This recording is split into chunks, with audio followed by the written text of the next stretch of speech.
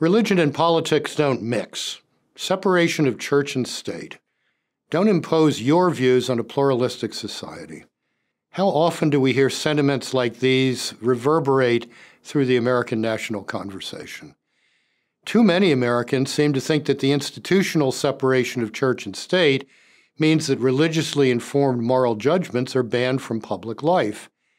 And while some of the most prominent figures in politics, including our current president, claim Christian belief is the foundation of their lives, they consistently vote and legislate in direct opposition to moral truths we can know by both divine revelation and reason.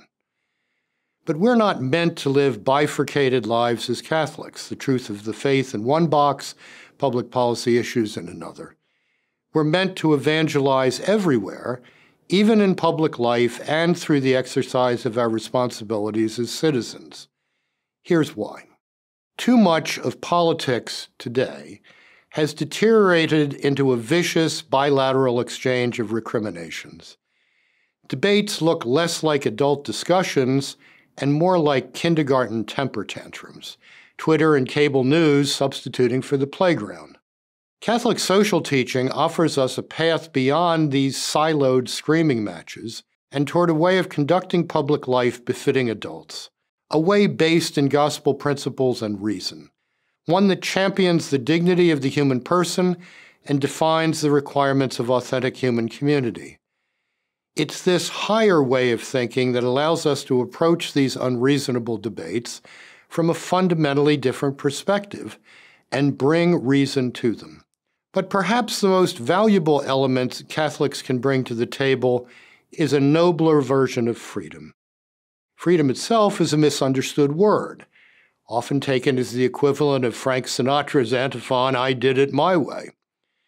No genuine good can come from this, just like no good can come from a drunken piano player who sits down to bang indiscriminately on the keys in any way he wants. He'll make sound and noise, for sure, but music is only possible when a pianist follows the disciplines of piano playing, in improvising, or plays according to the sheet music in front of him. Our political system works in much the same way.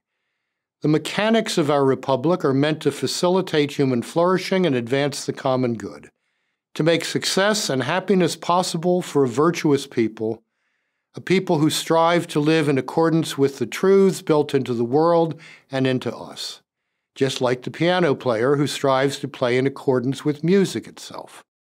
The Founding Fathers recognized this, and some 200 years later, so did Pope John Paul II, when he reminded us that virtue is essential to democratic self-governance. Our American system is the world's best attempt to facilitate this kind of virtuous life for our people. But the system isn't indestructible. It must be renewed in every generation. The institutions of self-government demand the participation of a God-fearing people who understand that freedom is never free, who respect our institutions of government and love our system well enough to know its fragility. As Catholics, that people must be us. So, get out there and get involved. Make your voice heard. Make faith-informed political choices.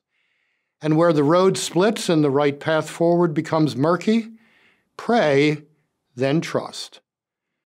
I'm George Weigel of the Ethics and Public Policy Center for Edify.